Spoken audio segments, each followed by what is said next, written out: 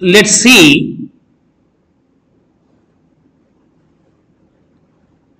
We are going to introduce a new concept called shared surrender. Shared surrender. அதாவது share holders இருக்கிறாங்க இல்லையா, equity share holders and company. Equity share holders தங்களுடைய ஷேரை கம்பெனிக்கு surrender பண்றாங்க. நீங்க 10 ரூபாய் ஷேர் வச்சிருந்தால் அதை 8 ரூபாய் ஷேரா இல்லை 7 ரூபாய் ஷேரா மாற்றி கொடுப்பீங்க. பேலன்ஸை கம்பெனி வச்சுக்கிட்டாங்கன்னா அது பேர் கேபிட்டல் ரிடக்ஷன். ஆனால் எங்கே அப்படி கிடையாது. நீங்கள் எத்தனை ஷேர் வச்சிருக்கிறீங்களோ அதில் 50% 60% ஷேர்ஸையோ நீங்கள் கம்பெனிக்கு கொடுத்துருங்க. பேலன்ஸ் தான் உங்களுக்கு. அப்படி உங்களுடைய ஷேர்ஸ் சரி நம்பர்ஸ் வந்து கம்பெனிகிட்ட கொடுக்குறீங்க இல்லையா, அப்போ என்ன பண்ணுறது? கம்பெனி அதை ரிசீவ் பண்ணும்போது that will be named as receipt of surrendered share. Equity share capital யூஸ்வலாக எந்த சைடில் இருக்கும், லைபிலிட்டி சைடில் இருக்கும், அதை ரிவர்ஸ் பண்ணுறேன்.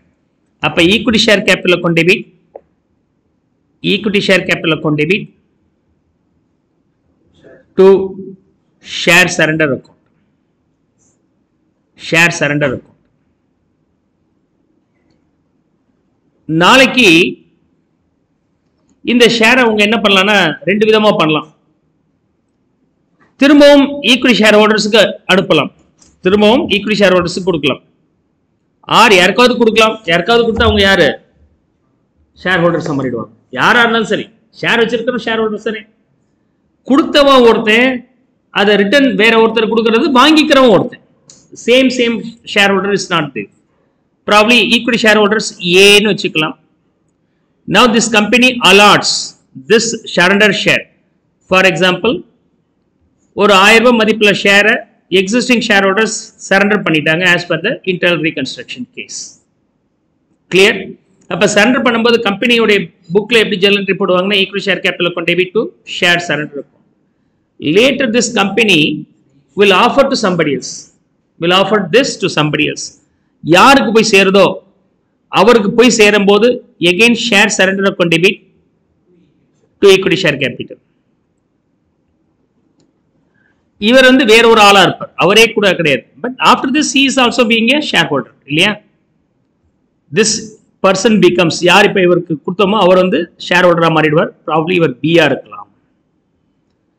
சரண்டர் பண்ணதுல ஒரு 400 ரூபாய் மதிப்புள்ளதை ஒருத்தருக்கு கொடுத்துருக்கிறோம்.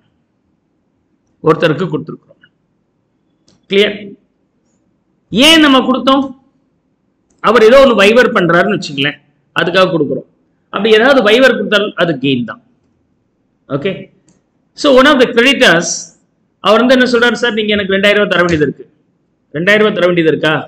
அவ்வளோ பணம் இல்லையே, எங்க ஷேர் வேணா இருக்கு வச்சுக்கிறியா, கொடுங்க அப்படின்னு. அவருக்கு நான் என்ன கொடுத்துட்டேன், 400 ரூபாய் மதிப்புல ஷேர் கொடுத்துருக்கிறேன். அவன் பையனை பணம் தருவானா? பணம்லாம் தர முடியாது. நீங்க எனக்கு 2000 ரூபாய் தர வேண்டியது இருக்கு, அதுதானே. So you are giving me share. 2000 ரூபாய் மதிப்புள்ள ஒரு கிரெடிட்டார். இந்த பிங்கிறவர் யார் அப்படி சொன்னாக்க, B is one of my creditor. அவருக்கு நாம தர வேண்டிய அமௌண்ட் எவ்வளவு இருக்குன்னா 2000 ரூபாய். அவர் தரீங்களா இல்லையான்னு கேட்கிறார். ஏன் என்கிட்ட பணம் இல்லை, இதா அப்படி ஷேர் வச்சுக்கோ அப்படின்னு 400 ரூபாய் கொடுக்குறேன். இப்போ எவ்வளவு விட்டு கொடுக்குறீங்க? உடனடியாக பி என்ன சொல்றாருன்னா, சரிங்க சார் நான் 1000 ரூபாய் விட்டு கொடுக்குறேன்றார். எவ்வளவு வைவர் பண்றேன்றாரு? 1000 ரூபாய். இனிமேல் அந்த கிரெடிட்டார்ஸுக்கு நம்ம எவ்வளவு தர வேண்டியது இருக்கு? 1000. What is gain here? 1000 கெயினா? எவ்வளவு கெயின்? 1000 கெயின். 1000 கெயின். நான் பேசின ஆங்கிள் உங்களுக்கு ஈஸியா புரிஞ்சிச்சு. Okay. So balance being the ultimate creditors payable later. எவ்வளவு அவர் விட்டு கொடுத்தாரோ அது கெயின், எவ்வளவு விட்டு கொடுத்தாரோ அது கெயின். அப்படின்னா creditors account debit to capital reduction. நான் பேசின ஆங்கிள்னால உங்களுக்கு ஈஸியா புரிஞ்சிருக்குங்க. வேற மாதிரி யோசிச்சிங்கன்னா இது கன்ஃபியூஸ் ஆகும். வேற எப்படி யோசிப்பாங்க ஸ்டூடெண்ட்ஸ், அதையும் சொல்லிடுறேன். அதாவது கிரெடிட்டார்ஸ் வந்து பின்னு ஒருத்தர் இருக்கிறாருங்க, அவருக்கு நம்ம தர வேண்டியது 2000 ரூபாய். அவருக்கு நான் ஈக்விட்டி ஷேர் கொடுக்குறேன் ஃப்ரம் சரண்டர் ஷேர் ஒர்த்து 400 ரூபாய். அதனால அவங்க எவ்வளவு வைவர் பண்றாங்க? 1000 வைவர் பண்றாங்க. Okay. So hereafter you have to pay only 1000 rupees. Balance payable to them is 1000. Students இந்த இடத்துல எந்த பார்ட்டை தப்பு பண்றாங்கன்னு சொன்னால் creditors account debit 2000 rupees to balance creditors, again அதுவும் creditors 1000. to அவங்க என்ன கொடுத்திருக்கிறோம், ஈக்விட்டி ஷேர் கேபிட்டல் கொடுத்திருக்கிறோம் 400. அப்படின்னா to capital reduction being 600 னு சொல்லிடுறாங்க. இந்த தப்பு எல்லாமே பண்ணுவாங்க.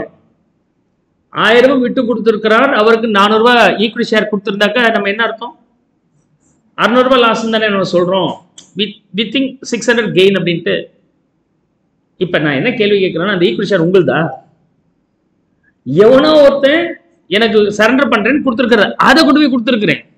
It's a separate account outside the real balance sheet information. Okay, அதாவது B ஓட டெட்டை A பேர் பண்ணியிருக்கிறார். A கிட்ட இருந்த ஷேர் B கிட்ட போயிருந்துச்சு ஒழிய கம்பெனிக்கு இதனால ஒன்றும் பெரிய இம்பாக்ட் கிடையாது. அது தனியாக ஹேண்டில் பண்ணுங்க. ஆகும்போது கம்பெனிக்கு அல்டிமேட் என்னாச்சு, 2000 பதிலாக 1000 கொடுத்தா போதும்னா 1000 rupees கெயின். ஸோ கிரெடிட்டர்ஸுக்கு நம்ம அல்டிமேட் எவ்வளோ கொடுக்க வேண்டியது இருக்கோ அதுதான் நமக்கு ஒரிஜினல் அமௌண்ட், ரெண்டுக்குள்ள டிஃபரன்ஸ் கெயின். அவருக்கு ஏதாவது ஷேர் சரண்டருக்கு கொடுத்துருந்தோம்னா அது அவுட் சைட் த பர்வியூ, இது அட்ஜஸ்ட்மெண்ட்ல எடுக்கக்கூடாது. This should not be taken. ஏன்னா இது யார் கொடுத்துருக்கிறாருன்னு ஏ கம்பெனி கொடுத்தது கிடையாது. ஏ எனக்கா கொடுத்தா என்ன, நான் கொடுத்தா என்ன, அல்டிமேட் ரெண்டுமே கெயின் தான். ஸோ ஆக மொத்தம் இது எனக்கு கெயின் வந்து 1000. அப்போ கிரெடிட்டர்ஸ் டு சிஆர் அப்படிங்கிறது நீங்கள் 1000 போட்டிருக்கணும். இந்த பாயிண்ட் கன்ஃபியூஸ் ஆகிடக்கூடாது. So point number 1, surrender of shares போடும்போது என்னென்ன தெரிஞ்சுக்கிறீங்க. Point number 1, equity share holder surrender பண்ணும்போது என்ன பண்ண போகிறோம். செகண்ட், அந்த ஷேரை யாருக்காவது ஆஃபர் பண்ணும்போது எப்படி ட்ரீட் பண்ணுறோம். ஆஃபர் பண்ணும்போது அதுக்கு எப்போ ஆஃபர் பண்ணுறோமோ சரண்டர் பண்ணும்போது என்ன ஜேர்னல் இருக்கோ அப்படியே ரிவர்ஸ் பண்ணிடுங்க, அது தனி. அதுக்கப்புறம் அவர் நமக்கு ஏதாவது விட்டு கொடுத்தாருன்னா மொத்த அமௌண்ட்டும் இந்த 400 போக கிடையாது, மொத்த அமௌண்ட்டும் நமக்கு gain. Point number 2. Point number 3, balance வந்து யாருமே வாங்கிக்க மாட்டேங்கிறாங்க, என்ன பண்ணலாம். Then the surrender share can be simply cancelled. The moment when you are cancelling the surrender of share, okay, that is going to be your gain. மொத்தமாவே cancel ஆகுது. surrender of share account debit 2 CR 600. Okay, these are the 3 scenario. This is on surrender.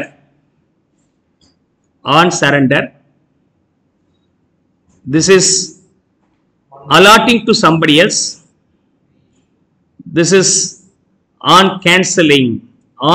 cancelling the surrender share. See here, when shares are surrendered, equity share capital account debit to share surrender. When shares are reconverted, யாருக்காவது allot பண்றோம் இல்லையா, share surrender to equity share capital, அதோட என்ன வரும், யாருக்கு நம்ம allot பண்ணமோ அவர் ஏதாவது விட்டு கொடுப்பார் இல்லையா, அந்த விட்டு கொடுத்த எல்லா அமௌண்ட்டும் இதை சப்ட்ராக்ட் பண்ணிடல, எல்லா அமௌண்ட்டும் நமக்கு gain. And third being, when shares are not utilise ஆகாத போது அது கேன்சல் ஆக போகுது, அப்ப share surrender to capital reduction. So these are the 3 journal entries you have to understand. Apart from that இந்த செட்டும் மைண்ட்ல வச்சுக்கணும். Okay, come on, make note of it.